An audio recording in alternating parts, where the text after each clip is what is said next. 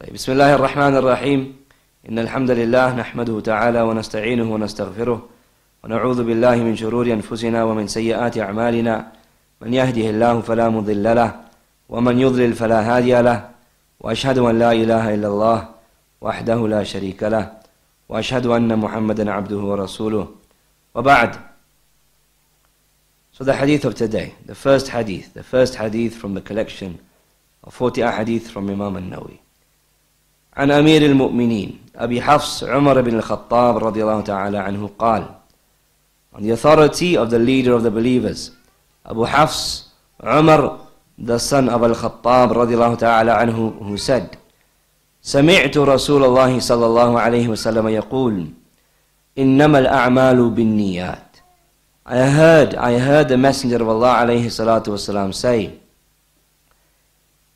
indeed actions are but by their intentions. وَإِنَّمَا لِكُلِّ امْرِئٍ مَا نَوَى. And indeed for every single person is what he intended. فَمَنْ كَانَتْ هِجْرَتُهُ إِلَى اللَّهِ وَرَسُولِهِ فَهِجْرَتُهُ إِلَى اللَّهِ وَرَسُولِهِ. So he whose hijrah, migration, is for Allah and His Messenger, then his hijrah is for Allah and His Messenger. وَمَنْ كَانَتْ هِجْرَتُهُ لِدُنْيَا يُصِيبُهَا أَوْ امْرَأَةٍ يَنْكِحُهَا فَهِجْرَتُهُ إِلَى مَا هَاجَرَ إِلَيْهِ.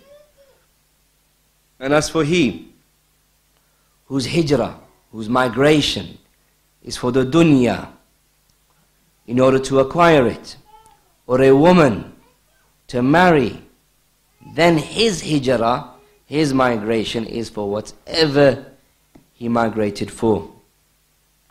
رواه إمام المحدثين أبو عبد الله محمد بن إسماعيل ابن إبراهيم ابن المغيرة ابن بردزبة البخاري. This is the name of one of the collectors of hadith, commonly known as Imam al-Bukhari. وأبو الحسين مسلم ibn al-Hajjaj ibn Muslim al-Qushayri al-Naysaburi.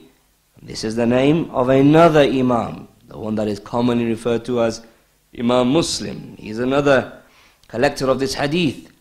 في صحيحيهما اللذين هما أصح الكتب المصنفة. They collected these two ahadith in their sahihs. So they had collections of ahadith. One of the collections that both of the two muhaddithun authored were the sahihs, you could say, to be brief. Imam al-Bukhari, he has a collection that we call the Sahih, meaning all the ahadith that he considers to be Sahih in that collection. Imam Muslim, he has another collection of ahadith called the Sahih. All the ahadith according to him and his conditions that he deems to be Sahih are in that collection. So this hadith of Umar ibn al-Khattab radiallahu ta'ala anhu has been collected in these two collections of ahadith that are the most authentic books ever authored. طيب, so Shaykh Abdul Muhsin al-Abbad, his explanation to this hadith can be divided into 9 parts. The last part, as we've mentioned before, is a summary of the benefits that are extracted from the hadith. So this hadith here, إِنَّمَا الْأَعْمَالُ بِالنِّيَّاتِ, indeed actions are by their intentions. This hadith here is in reference to, no doubt we know that actions, for an action to occur, it has to have an intention behind it. For an action to be called an action, as is commonly understood, the person has to have intended it in the first place. Otherwise, as Shaykh Abdul Rahman al-Sa'di, he says in his explanation of this hadith in Umdat al-Ahkam, otherwise, if it's the case that an action occurs without intending it, you move your hand, without actually intending to move your hand, you look around, you look somewhere, without intending to look, then that isn't really called an amal. It's not really called an action. that there is similar to a sleeping person, or a person that is insane, crazy, lost his sanity. When a sleeping person or an insane person acts, he's not doing it willfully, he's not doing it with a conscience, he's not doing it with a niyyah, he's not doing it with an intention. When a sleeping person turns around, it's not the case that he intended to turn around. My son sometimes is lying next to me after I've put him to sleep. He turns around and he whacks me with his hand. It's not the case that he intended to hit me. That wasn't his intention, but it's an action of a sleeping person, or vice versa. It's the intention of it's the action of a sleeping person. An action that occurs without niyyah. So therefore that is something that we all understand. But what this hadith is referring to is the niyyah as far as the manwi, as far as the manwi is concerned, the thing that is intended is concerned, the action is concerned, the intention concerning the actual action that you do. And likewise, the intention for the manwi lahu, for the one that you're doing the action. This hadith here, its bahth, its discussion, it is about what? When it's saying niyyah, that is in reference to the action itself. What is the intent behind the action that you did? What is the intent behind the action that was done? And likewise, the one for whom you did the action, what was the, or who was it in, who was the action for? Again, the niyyah in this bahth here, in this topic here, in this discussion here, it's in reference to two things. Niyyah, intention concerning the action. What was I actually intending? What was my intent in terms of this action? And then we'll, via the sharh of this hadith, the explanation of this hadith, we'll have some more elaboration upon what this point is in reference to. What was my niyyah concerning the action? That's one thing. Number two, who was I doing the action for? So that is the bahth of this hadith. That is the topic that this hadith is in reference to. طيب, so now as far as Shaykh Abdul Muhsin al-Abbad's sharh is concerned, the first part. The first part is a very brief discussion, or a brief explanation concerning the isnad, the chain of narration. So Shaykh Abdul Muhsin al-Abbad, he says, أخرجه البخاري ومسلم وأصحاب السنن وغيرهم. This hadith has been collected by Imam al-Bukhari, Imam Muslim, and Ashab al-Sunan, the collectors of the Sunan. When this term is used, when we say Bukhari, we know who that is in reference to. When we say Muslim, we know what that is in reference to. When this term is used, the authors of the Sunan, the compilers of the Sunan, what is this term in reference to?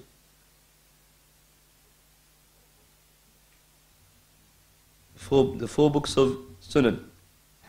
Who are the authors? Anybody? Raise your hand. Anybody besides Adam, who was attending Abu Mu'adh's lessons on Mustalah al-Hadith? Just name me one, doesn't have to be in order. An-Nasa'i, طيب. Shaykh Ismail, Abu Dawud, تفضل يا أخي. Ibn Majah, At-Tirmidhi, طيب. So when we say Ashab al-Sunan, the authors of the four, the authors of the Sunan, that is in reference to the authorships, the specific authorships of these four Imams. And likewise others besides these six scholars of Hadith, collectors of Hadith, Bukhari, Muslim, and the Ashab al-Sunan, other collectors of Hadith have also collected this Hadith. وقد تفرد بروايته عن عمر علقمة ابن وقاص الليثي. وتفرد به عنه محمد بن إبراهيم التيمي وتفرد عنه يحيى بن سعيد الأنصاري ثم كثر الآخذون عنه فهو من غرائب صحيح البخاري. So this hadith, only Umar, as far as the companions are concerned, the tabaqah of the companions, the level of the companions, only Umar radiallahu ta'ala anhu is reported in an authentic narration. So I've heard this from the Messenger of Allah alayhi salatu wassalam. And then from Umar, it is only Alqamah ibn Waqas al-Laythi that heard it from Umar. And then from Alqamah ibn Waqas al-Laythi, there is only Muhammad ibn Ibrahim al-Taymi that heard it from him. And then Muhammad ibn Ibrahim al-Taymi, it is only Yahya ibn Sa'id al-Ansari that heard it from him, nobody else, only him. After Yahya ibn Sa'id al-Ansari, many, multiple people, multiple narrators ended up narrating it from him. When a narration has only been narrated by one person, anywhere in the chain of narration, if it's at the level of the companion, or from those that narrate from the companion, or the level after it, or the level after it, up until it reaches Imam Bukhari, Imam Muslim. If anywhere in that level, in the levels of that chain of narration, there's only one narrator, what do you call that type of narration? There is a term that the ulama of hadith give to a narration where at least once within the chain of narration, there is just one narrator. More specifically, because Khabar al-Ahad is of different types. Gharib, ahsant. So this hadith here, and a hadith similar to it, they are called a hadith, yani they are the gharaib. A hadith that is gharib. It doesn't mean that it's inauthentic. It doesn't mean that it's inauthentic. It's just a classification as far as the number of narrators that are found at any given level of the chain of narration. But the point is that this hadith is classified as a gharib hadith. And this hadith, that is a gharib hadith, a hadith that has somewhere within its chain of narration just one narrator narrating it from his sheikh. This hadith that is gharib is the very first hadith that Imam al-Bukhari began his book Sahih al-Bukhari with. First hadith in Sahih al-Bukhari is this hadith, إِنَّمَا الْأَعْمَالُ بِالنِّيَّاتِ. And likewise, the last hadith also in Sahih al-Bukhari is a gharib hadith. Just like this is a hadithun gharib, then likewise the last hadith in Imam al-Bukhari's Sahih is a hadith that is gharib, and that is the hadith of Abi Hurairah, kalimatani habibatani ila ar-Rahmani. Akmil, complete. Thaqilatani, khafifatani ala al-lisani, thaqilatani fil mizani.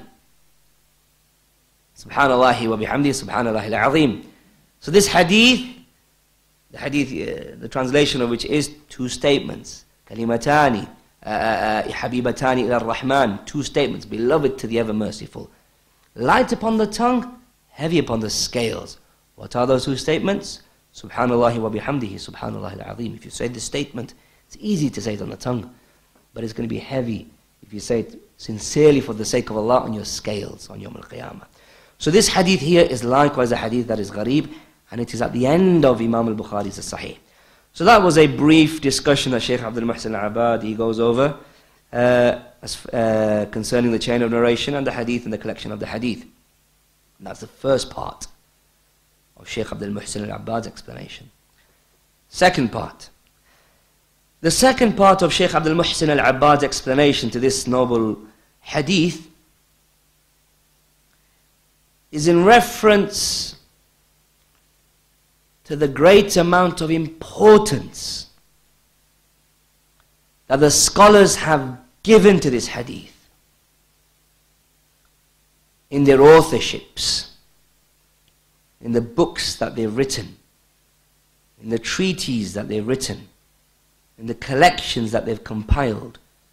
The second part of Shaykh Abdul Muhsin al-Abbad's explanation is in relation to the great amount of importance that the ulama have given to this hadith whenever they have written a book or compiled a book. So concerning this, Shaykh Abdul Muhsin al-Abbad, he says that Imam Nawawi obviously starts his collection of 40 hadith with this hadith. Likewise, a great amount of scholars have begun their books with this hadith. And now Shaykh Abdul Muhsin al-Abbad, he gives us some examples of those scholars who have authored books commencing with this hadith, beginning with this hadith. From them is, who can give me an example? Give me an example of one scholar besides Imam Nawawi that begun his book with this hadith, إِنَّمَا الْأَعْمَالُ بِالنِّيَّاتِ. One scholar. Put your hand up if you can think of one scholar that has written a book or compiled a book. Raise your hand if you know the answer. I just want to know who's been paying attention so far. Not to put anybody else on the spot. Doesn't mean that if your hand hasn't been raised that you haven't been paying attention. But just to see who knows. Tfaddal ya akhi. Which other scholar began his book with this hadith besides Imam al-Nawawi? Imam al-Bukhari. Ahsant, jazakallah khair. Obviously, we mentioned a few minutes ago, Imam al-Bukhari began his book with this hadith. Okay? So Imam al-Bukhari in his book, in his Sahih, begins with this hadith. Likewise, Abdul Ghani al-Maqdisi, he authored his book, Umdat al-Ahkam. Umdat al-Ahkam, with this book, Umdat al-Ahkam, it's like the book that you study before Bulugh al-Maram. He began his collection with this hadith. Likewise, Imam al-Baghawi, his two books, Masabih al-Sunnah, and his other book, Sharh al-Sunnah. He began those two collections with these two ahadith. Likewise, Imam al-Suyuti, his book, Al-Jami' al-Saghir, Al-Jami' al-Saghir, he began it with this hadith. And likewise, Imam al-Nawawi himself, in another book of his, a book that is called Al-Majmu' fi Sharh al-Muhadhab, a book which is an explanation of Shafi'i fiqh. In that book, Imam al-Nawawi has a section entitled فصل في الإخلاص والصدق وإحضار النية في جميع الأعمال البارزة والخفية. Section concerning having sincerity, having truthfulness, being conscious of one's intention in all of your acts, in outward acts and inward acts. So he has this title in this book of his. After he writes this title, he then quotes 3 ayat from the Quran. And then which hadith does he quote? He quotes this hadith here, إِنَّمَا الْأَعْمَالُ بِالنِّيَّاتِ. And then after that, Imam al-Nawawi, he said, حَدِيثٌ صَحِيحٌ مُتَّفَقٌ عَلَى صِحَّتِهِ. This is a hadith, and its authenticity has been agreed upon. Yani, there is consensus upon the fact that this is a hadith that is sahih. وَمُجْمَعٌ عَلَى عِظْمِ مَوْقِعِهِ وَجَلَالَتِهِ. Likewise, consensus. All the scholars, they are united upon the fact of this hadith having a great station. Having a great station and nobility in our deen. And then Imam al-Nawawi, he said, وَهُوَ إِحْدَى قَوَاعِدِ الْإِيمَانِ وَأَوَّلُ دَعَائِمِهِ وَآكَدُ الْأَرْكَانِ. This hadith here, this hadith that so many of you have memorized, some of you read it today, this hadith here that children have memorized, this hadith here, it is one of the foundations of Iman. It is one of the supports of Iman. It is one of the most emphatic pillars of Iman, the most emphasized pillar of Iman. And now Imam Nawawi quotes a statement of Imam Shafi'i. Imam Shafi'i, he has a famous statement concerning this hadith. What does Imam Shafi'i say? Imam Shafi'i, he said, يدخل هذا الحديث في 70 بابا من الفقه. This hadith, Imam Shafi'i said, this hadith enters upon 70 different chapters of fiqh. 70 different chapters of fiqh. Meaning, Sheikh Abdul Razak al-Badr, Sheikh Abdul Razak al-Badr, he is the son of the author of this commentary. Sheikh Abdul Razak al-Badr, he is the son of Sheikh Abdul Muhsin al-Abbad. Sheikh Abdul Razak al-Badr, in commentary or in commenting upon this statement of Imam Shafi'i, he said most likely what Imam Shafi'i is trying to say here is trying to indicate by using the number 70. This hadith enters into 70 different chapters of fiqh. يعني الكثر. He's trying to indicate how this hadith enters into so many different fields of fiqh, so many different fields and chapters of fiqh. Why? Because no doubt this hadith is about what? Essentially ikhlas, sincerity. And sincerity is required in every single act of worship. Every single act of worship, it is a requirement for there to be ikhlas in it, for it to be accepted. So therefore, Shaykh Abdul Razak al-Badr, he said in commentary upon this statement of Imam Shafi'i, that this hadith enters into 70 different chapters of fiqh, i.e. what Imam Shafi'i is trying to indicate, that this hadith enters into so many, look how many fields of fiqh this hadith enters into. Then Imam Nawawi, he quotes another statement of Imam Shafi'i, and that is what? This hadith is a thuluthul ilm, a third of knowledge. And likewise, others besides Imam Shafi'i have made a similar statement. Then Imam Nawawi, he says, وهو أحد الأحاديث التي عليها مدار الإسلام وقد اختلف في عدها فقيل 3 وقيل 4 وقيل 2 وقيل حديث. So this hadith, إنما الأعمال بالنيات, actions are only by intentions. This hadith, it is the hadith that Islam, it's one of those ahadith that Islam revolves around. How many are those ahadith that Islam revolves around? Imam Nawawi, he said, some have said, they've tried to count how many are those ahadith that Islam revolves around. And this goes back to the ijtihad of that scholar, ijtihad of that researcher. So some, based upon the ijtihad, have said it goes back to 1 hadith. Some have said it goes back to 2. Some say it goes back to 3, some to 4. So if it is that, but this hadith, whatever that number may be, whatever the number of ahadith that Islam revolves around be, whether it's 1 or 2 or 3 or 4, regardless of the number of the ahadith that Islam revolves around, this hadith for definite is amongst them. So if it's the case that Islam, it revolves around 2 ahadith, then this is half of it. If it is the case that a scholar says, based upon my research, Islam revolves around 3 ahadith, then this hadith is a third of it.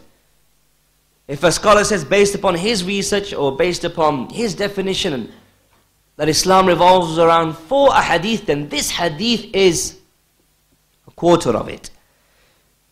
Imam Nawawi then says, وَقَدْ جَمَعْتُهَا كُلَّهَا فِي جُزْءِ الْأَرْبَعِينَ فَبَلَغَتْ 40 حديث لا يستغني متدين عن معرفتها لأنها كلها صحيحة جامعة قواعد الإسلام في الأصول والفروع والزهد والآداب ومكارم الأخلاق وغير ذلك.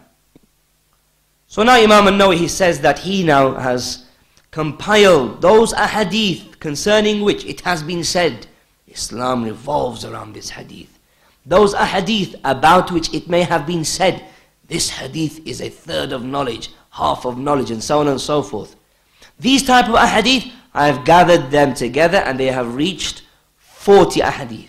Have they actually reached 40 ahadith exactly? No. How many ahadith? 42. But as is the custom amongst the ulama, that they round it off. So these ahadith have reached 40 ahadith in number, and no mutadayyin, no religious person, or as we say in common language, any practicing person. No religious person is, no mutadayyin, no religious person is free of having any need of knowing about these ahadith. Meaning every single person that calls himself mutadayyin, practicing, religious, devout, and so on and so forth, no religious person and every single religious person needs to have some type of awareness about these ahadith, understanding of these ahadith, because all of them are authentic, and all of them they collect together, they are collective concerning the principles of the religion, the beliefs of the religion, the furu', the subsidiary matters of the religion. These ahadith, among them are ahadith that speak about abstention from the dunya, speak about mannerisms, speak about good character, and so on and so forth. وَإِنَّمَا بَدَأْتُ بِهَذَا الْحَدِيثِ تَأَسِّيًا بِأَئِمَّتِنَا وَمُتَقَدِّمِ أَسْلَافِنَا مِنَ الْعُلَمَاءِ رَضِيَ اللَّهُ تَعَالَى عَنْهُمْ. He says, Imam Nawawi, that the reason why I've begun with this hadith is why, following the footsteps of the scholars that came before me, the imams of this deen that came before me. وقد ابتدأ به إمام أهل الحديث بلا مدافعة أبو عبد الله البخاري صحيحه، ونقل جماعة أن السلف كانوا يستحبون افتتاح الكتب بهذا الحديث تنبيها للطالب على تصحيح النية وإرادته وجه الله تعالى بجميع أعماله البارزة والخفية. So again, he mentions the fact that we have already come to know that the Imam of the people of Hadith, without exaggeration, Abu Abdullah Muhammad ibn Ismail al-Bukhari, he begun his collection with this hadith. And likewise, it has been reported from a great amount of people that the Salaf, those that came before him, used to love beginning their books with this hadith. Why? To alert the seeker of knowledge about rectifying his intention and making sure that he intends by it nothing other than the face of Allah subhanahu wa ta'ala. He intends by his actions, inward and outward, nothing other than the face of Allah subhanahu wa ta'ala. And then he cites a statement of Imam Abu Sa'id Abdurrahman ibn Mahdi. Imam Abu Sa'id Abdurrahman ibn Mahdi, who said, لو صنفت كتابا بدأت في أول كل باب منه بهذا الحديث. He said, if I was to author a book, I would begin every single chapter with this hadith. And likewise this Imam, he said, من أراد أن يصنف كتابا فليبدأ بهذا الحديث whoever wants to author a book, then let him begin with this hadith. And then Imam Nawawi, he cites another statement. A statement from Imam Abu Sulaiman Hamad ibn Muhammad ibn Ibrahim ibn al-Khattab al-Khattabi, who said in his book Al-Ma'alim, كان المتقدمون من شيوخنا يستحبون تقديم حديث الأعمال بالنيات أمام كل شيء ينشأ ويبتدأ من أمور الدين لعموم الحاجة إليه في جميع أنواعها. This Imam, he said that our shuyukh, our teachers that came before us, used to love giving precedence to this hadith before anything and everything from the affairs within which the affairs of the deen is begun with. Those that came before us from the shuyukh used to love giving precedence to this hadith before every single thing within which the affairs of the deen were begun with. Why? Because of the absolute need of this hadith, i.e. the content of this hadith, in all of those affairs of the deen.